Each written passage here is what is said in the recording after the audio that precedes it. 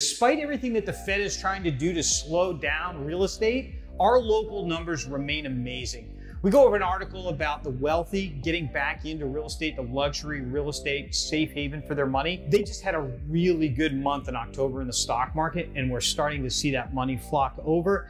And then my friend Matt Frankel, who I've never met before, I love it. He goes out there and makes a couple predictions on the real estate market. We talk about those this week's mailbag, Market Monday, Kim Molloy, Aaron Benton. Here we go. October is my favorite month, and it's gone like that. Yes, it's November already. Holy cow. I know. So, but last week's numbers, Bluffton, what's your takeaway from those numbers, Kim? Everything's down except average sales price is up by 28%. Yep. So again, we're looking at, inventory being an issue and that continuing to drive appreciation. And it's historically low. It is. Looked at the last 24 months. October was the lowest inventory month of the last 24 months, with the exception of December of last year. Right? It's just, it speaks again to, you have to really pay attention to the numbers, the real numbers, and talk to people in the local market. Average selling price up 28%. That's big. I mean, that's really amazing. That's great appreciation. So there's an article this week about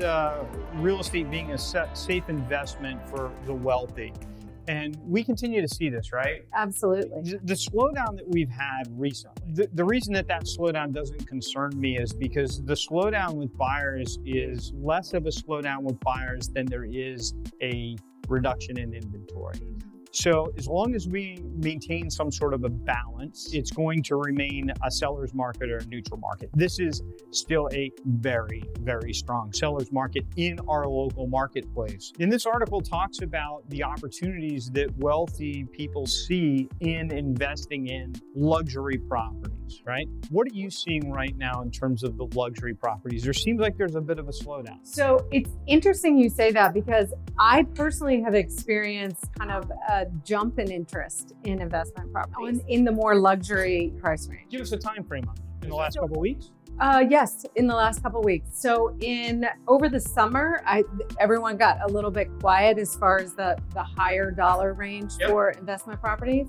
And in the last 2 weeks, I am hearing back from investors who were quiet over the summer, and they're like, wow, I'm seeing a lot of opportunity here, and we're having really good conversations, and I am working my tail off. So, why do you think that is? Well, I think if you are an experienced investor, then you know that when the situation is as it is right now, you're not necessarily paying attention to the interest rates as your driving factor of decision making. You're really paying attention to opportunity, and when you're seeing some buyers fall off, that's creating more opportunity for someone who's experienced, has the money to invest, and are ready to go. Purposely, I don't pay that much attention to the news. Yeah.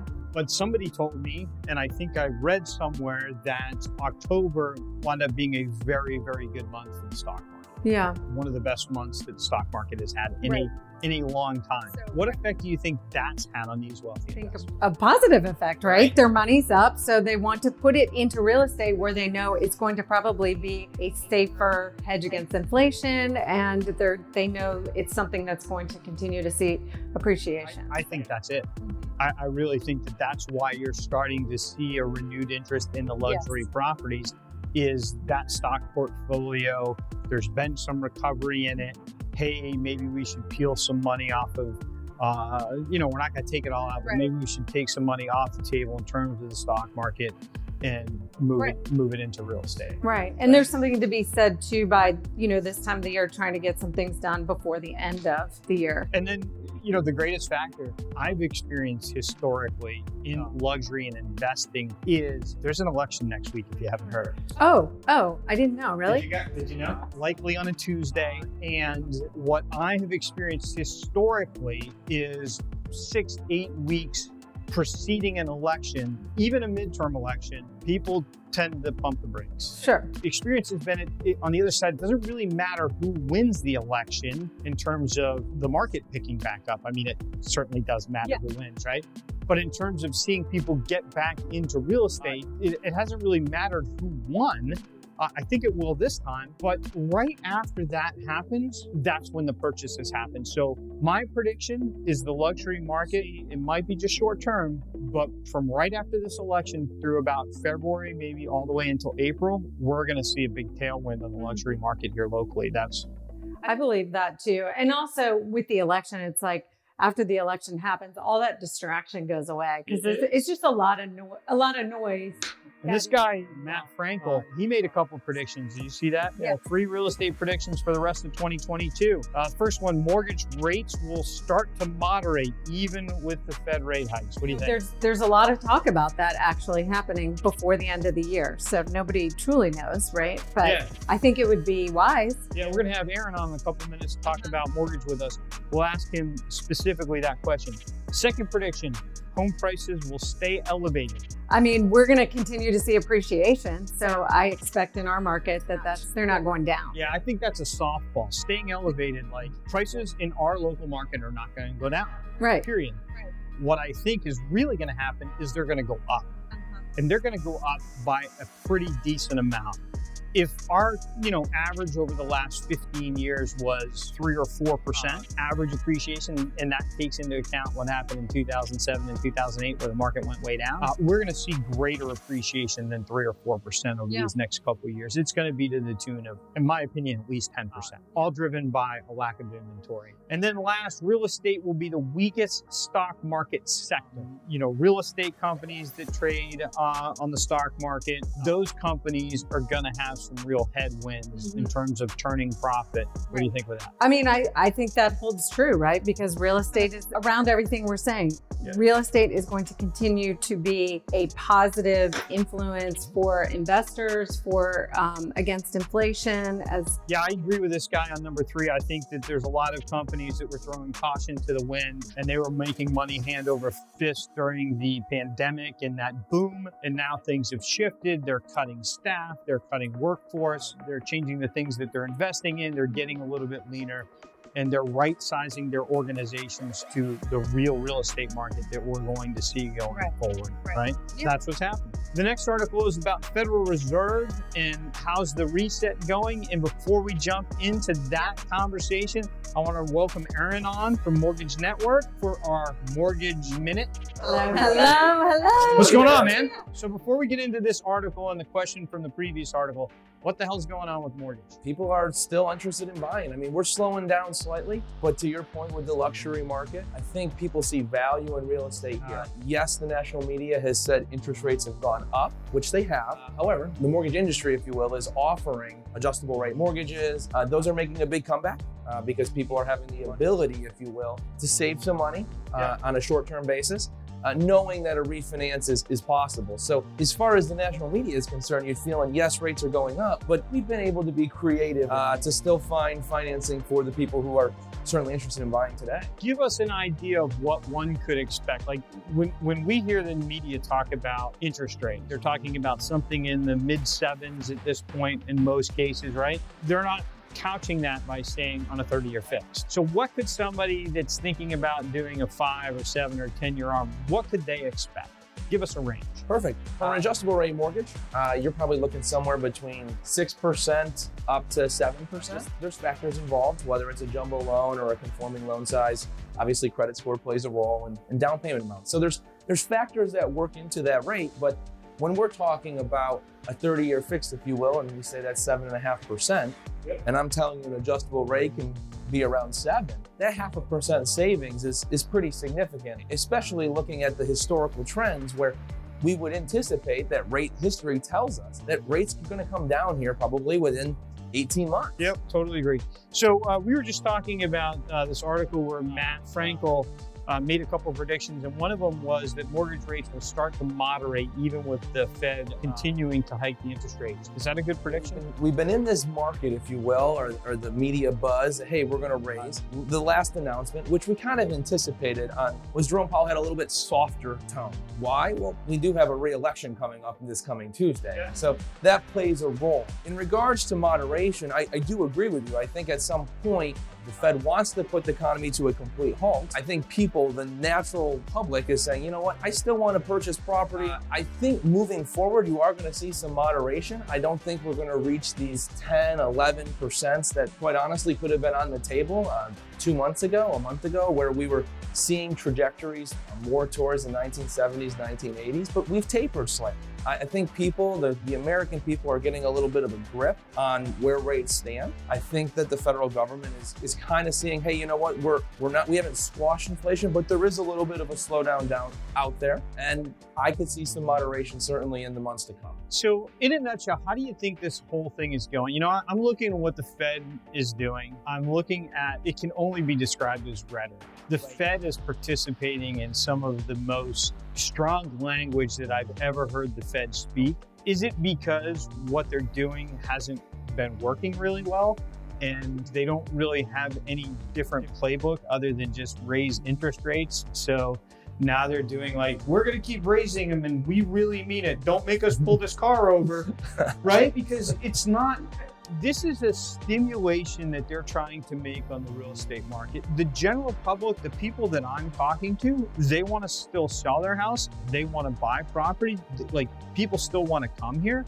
And they're inserting themselves into this equation and trying to artificially change the natural course of what the general consumers want to do, right? And I don't see it being terribly effective. Now, you're in the mortgage world, right? Like, your world is different than mine. You don't necessarily see cash buyers.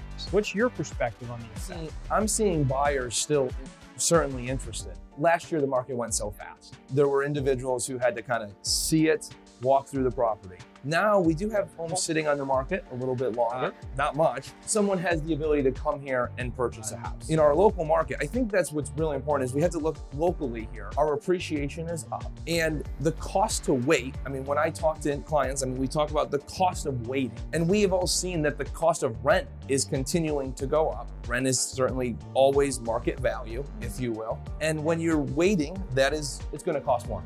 Rent is 100% interest. When you buy a house, especially in our area, appreciating value, you have the ability to purchase now, get the home that you like, and potentially refinance in the near future. And as long as people can understand, hey, you know, this is the home that I love, maybe not the forever interest rate, I'm seeing many people buy into that concept because history tells us rates are going to come down. Does the Federal Reserve need to be reformed? What a tough question. Myself right now, I'm in a house that I've been in there for a long time. I've probably never thought more about selling my house and doing something different than I have been over the last couple months. Less about the economy, more about lifestyle. So I think I'm in a position where if the Fed wasn't artificially trying to manipulate the market, I would probably do something. And I think there's a lot of people out there that are in exactly the same mindset as me. And I'm not saying that I'm not going to, but their actions are causing me some pause. Like, should they have that power? Certainly the media, they will flood the media. They will flood the media with fear. They will tell you, you know what, you should halt. However, the numbers will tell us in regards to inventory, now you have very low inventory. So unbelievably. Now is a phenomenal time to list your property. We've already talked about, you have this luxury market here where the stock market has gone up last October, just this last month. And that kind of money, I mean, even when we had the Great Depression, real estate still advanced in price. People want to put their money in something tangible. Exactly. I think we're aligned with that. Like, you know, why did they have the power to try and artificially move a market? And the only arrow that they have is such a narrow arrow that in this situation, they're having to couple the one move that they have with crazy rhetoric, which is, you know, rippling through the entire economy in a way that no unregulated organization should have that power, in my opinion. Well, they're driving out first-time home buyers. I mean, when we talk about affordability, and I just had mentioned the idea of the cost of rent is going up, we know that landlords and businesses, they still need to make their payments. As inflation is increased, we know that the landlords, their costs have gone up. Those are being passed on to our renters. The renters are saying, hey, let's have an opportunity here to buy. Then all of a sudden they're getting in a market where we know that interest rates have doubled since the beginning of the year. And now we start to talk about affordability issues. Yeah. So yes, the arrow is very narrow, but it's very targeted at a small subsection, if you will, of affordability. Yes. Because the luxury market is still going to progress and move forward. However, those first-time home buyers, they're the ones struggling. Yeah, they're screwed. And the Fed has been doing this now for months. For those people, it's worse. Probably the exact opposite person that they wanted to affect in hurting homeownership. Aaron, I totally agree. And you know, this article is about that, right? How is the Federal Reserve's reset going? The consequences of their actions are affecting the market in a way that is doing exactly the opposite of what they want to do. But they're encouraging people to stay in their homes at their lower interest rate because we just had this massive purchase where people just bought houses. The one thing that I find really encouraging is in a lot of the polls that I've read recently, as they've interviewed people that have bought over the last couple of years in the frenzy, a lot of those people settled for a property that's not really what they want. Exactly. Right? So they've ridden this wave of appreciation. They've got a bunch of equity. And, you know, once this pendulum swings the other way, I think we're going to see a mass transition for people to try and scramble into the properties that they really want, the location that they really want, the size property they really want, really all of those kind of things. But I find this so interesting what the Fed's doing.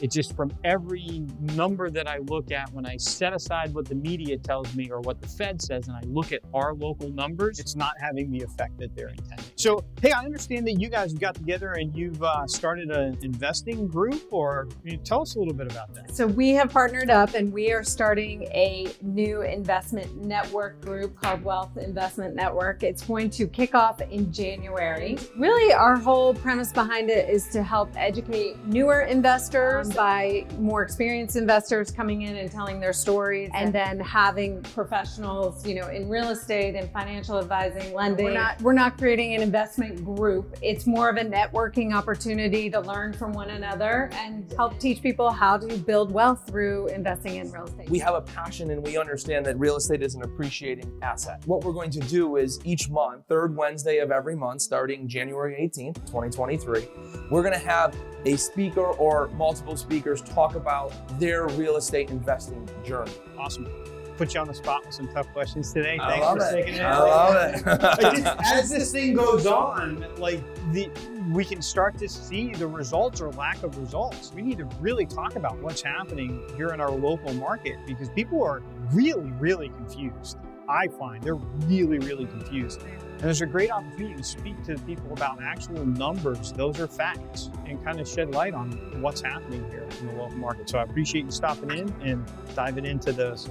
Appreciate it, Dan. Thank you. Yeah, good to see you again. Pleasure. Pretty cool mailbag this week. Distressed Mom asks, hey Dan and guest Kim, based on what you guys have been seeing lately, I'm not the only one having trouble finding a home in Bluffton. Yeah, the inventory is... The numbers, right? Yeah. If I can't find the place that will meet my family's needs in the next few months, things are going to get tough. What are my options? Should I risk breaking our bank, or settle for something less than ideal, or sit and hope for the right house to come in time? Wish you were my agent. That's why I can't use my name. Well, what advice would you give distressed mom? I would first say I'm sorry for the stress that you feel, and there is a solution and we will find it, but it's important to just relax and make sure you have everything in place as far as knowing exactly what it is you want and looking for a home through that lens versus, oh my gosh, I got to get a home, or I'm gonna, because then you end up unhappy no matter what. So just really dialing down on what are the 5 most important things that you need out of this house, and what are you willing to let go of, and just approach it with confidence that we're going to find it. My advice is very similar. I'll add one thing to what Kim said though. When a house comes on the market, the listing price, in my opinion, is the seller's wish. Typically, when you make an offer, the offer price is the buyer's wish. I would be willing to bet that if you increased your budget, you will find properties that fit your needs. Do that, but then make an offer based on what would work for you in terms of price. There is inventory out there The property that's not selling is not selling because it's not priced correctly. Everything else is selling. So don't be shy. Talk to your real estate agent. If you see a property and you want to make an offer on it, don't worry about what the asking price is. Make the offer. Your real estate agent is bound by law to make that offer on your behalf. And if you get it, woohoo. If you don't, no big deal.